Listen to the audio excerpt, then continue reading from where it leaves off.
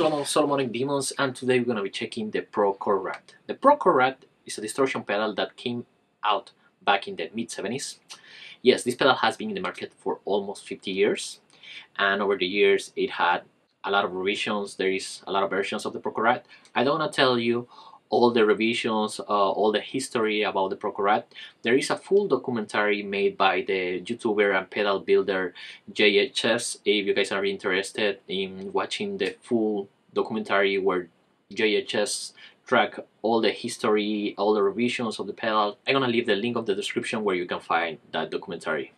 What we're gonna focus in this video is in the current version of the Pro Chord Rat. That we're gonna check some tones with the pedal. I'm gonna tell you what I think with the pedal, my experience with it, the way that I commonly use this pedal, because this pedal is really versatile. There is many ways to use it, as a boost, as a fuzz, as a distortion or high gain distortion, because this pedal have a unique and iconic sound that I think that is a must-have in any pedal board. What you guys see on the mix was my Gibson Les Paul Studio. This guitar is loaded with a Seymour Duncan JP on the bridge, and we have a Seymour Duncan slash on the neck. The guitar was connected straight to the Pro Chord Rat. The Pro Chord Rat was connected straight to the clean channel of my Peavey Butcher. I have a noise gate on the effects loop of the amplifier. The amplifier is connected straight to my load box to my interface, and I was using some IRs from Torpedo Wall of Sound S cabinets. On the solo, I was using my Greco Supreme Sound Buster, and the guitar have Dimarzio Joe Duplantier on the bridge. But the rest of the review we're gonna do it with my Gibson Les Paul Studio. So yeah, let's check out some tones with the Pro Chord Rat, and at the end of the video I'm gonna give you my conclusion about the pedal. Alright guys, so this guitar is on D standard, and like I said, I'm in front of the clean channel of my Peavey Butcher. Now, even if this is the clean channel of the amplifier, I have a little bit of breakup on it, as you guys can hear. This is how the clean channel sounds by itself.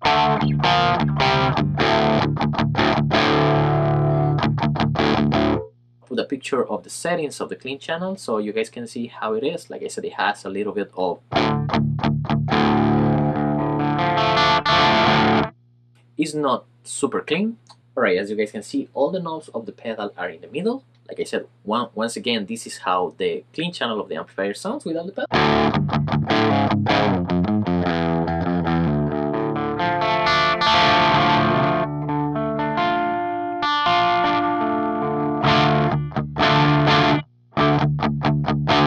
Alright, now we're gonna engage the pedal.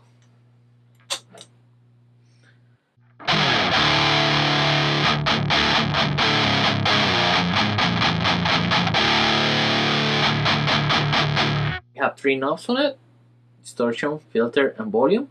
We're gonna start increasing the distortion.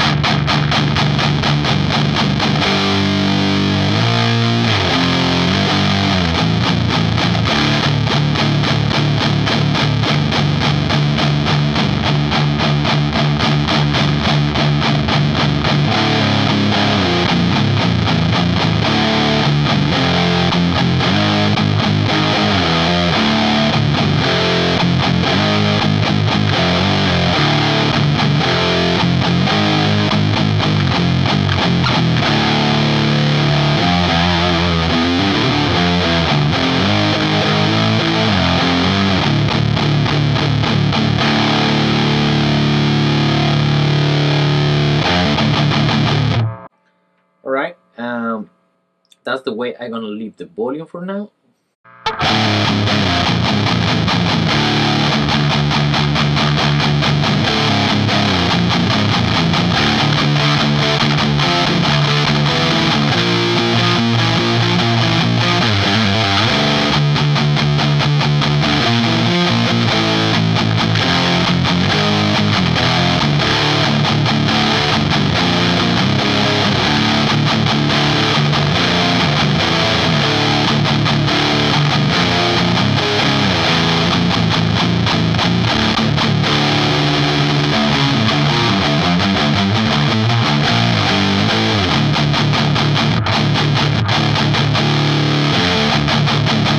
Very simple pedal, very nice. And something that I gotta add is that a lot of people confuse this with a lot of people confuse the filter knob with an EQ knob, but it's not really an EQ, it's actually a filter. You can see that the more you increase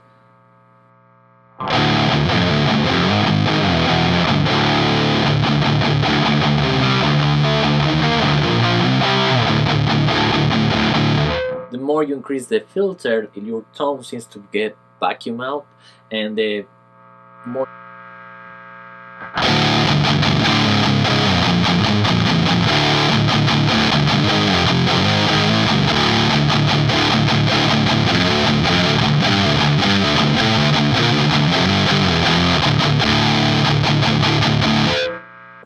you get more treble and a little bit more of a full sound if you decrease the filter. Now, the way that I use the pedal on the intro of the video on the mix was around this.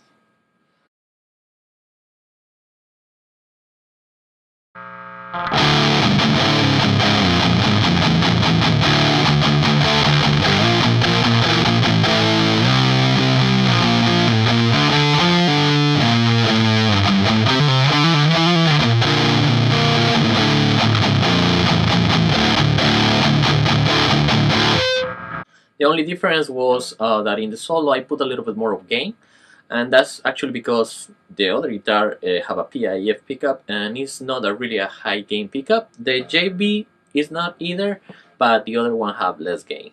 Now for those doom metal and stoner lovers, I'm gonna increase the gain a little bit, and I'm gonna add a chorus to check how the pedal sounds, trying to get a doom metal kind of sound.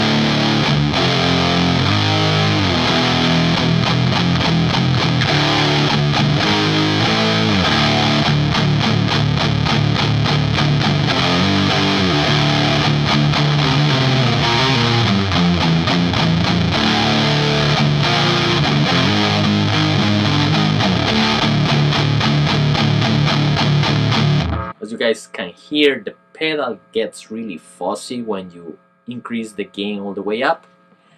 Something that I'm gonna do is I'm gonna add a phaser in front of it.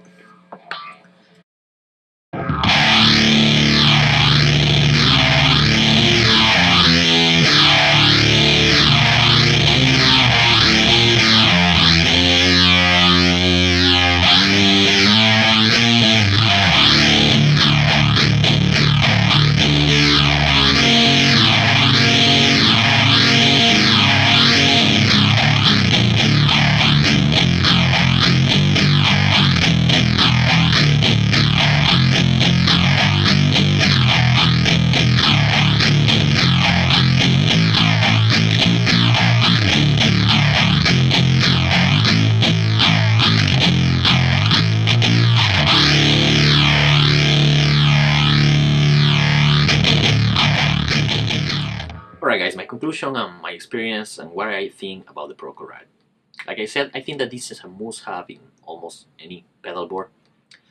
My first experience with Proco Rad was a couple of years ago, about 5, 6, 7 years ago. I used to share a rehearsal studio with a reggae ska rock band, and the guitar player of this band used to have a Proco Rad. And one day I stayed in the studio listening to them, and most of the riffs that the guys used to play were cleans, but like I said, they were like a kind of hard rock band with reggae.